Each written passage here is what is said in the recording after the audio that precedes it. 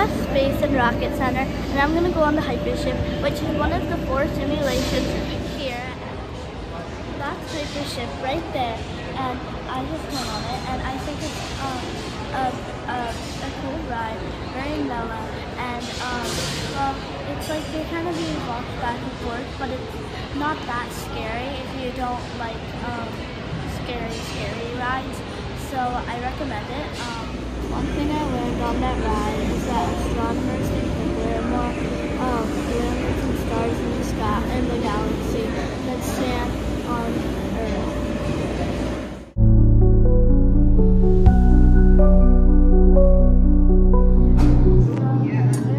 So I'm in an exhibit, and right here is an old Barbie from 1965, and she's an astronaut. And over here is a Cabbage Patch doll.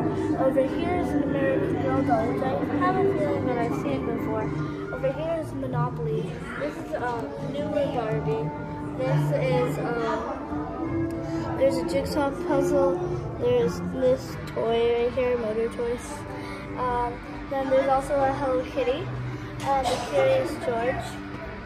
There's also playing cards and a game and toys and a stuffed animal. And over here is Snoopy. So here are some spacesuits that have been used. So there's the shuttle ejection escape chute. There's the A71 Apollo commander suit. There's the Gemini spacesuit. And here's the Mercury spacesuit. Which one's your favorite? Probably the fat one.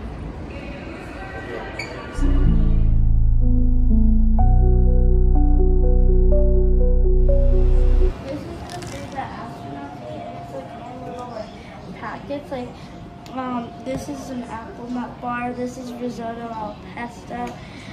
This is spaghetti meat sauce. This is broccoli. This is green tea. Does this food seem appealing to you?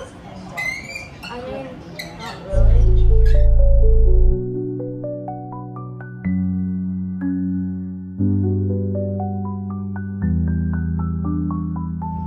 This is the back of it. I wonder what you would look like compared to this.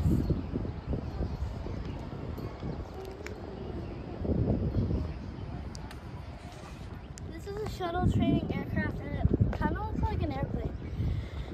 Ready for takeoff? 3, 2, 1.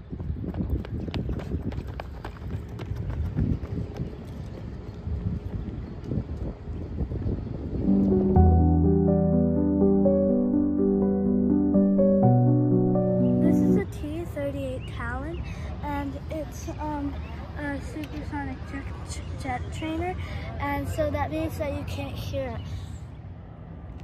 This is where all the rockets are, and there's even an airplane flying over there, which you probably can't see because it's gone. But yeah, this is where all the rockets are.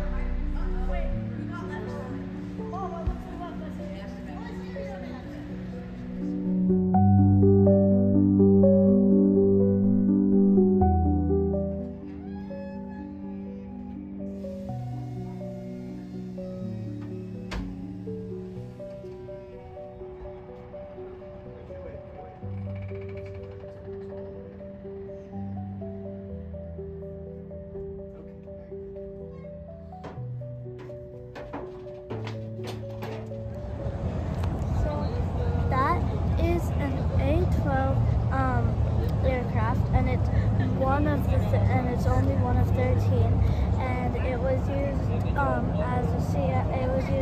as part of the CIA's Operation Black Shield. Bye.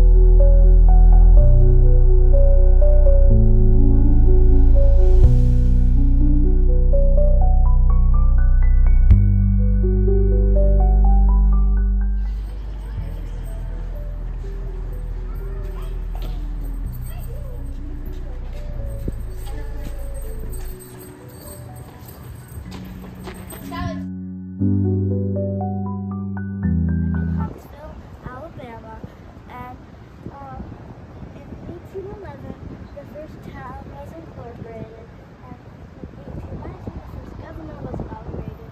And I'm not going to read all of these. You can do that yourself. I'm in Big Spring International Park, and this is how first people came to Huntsville.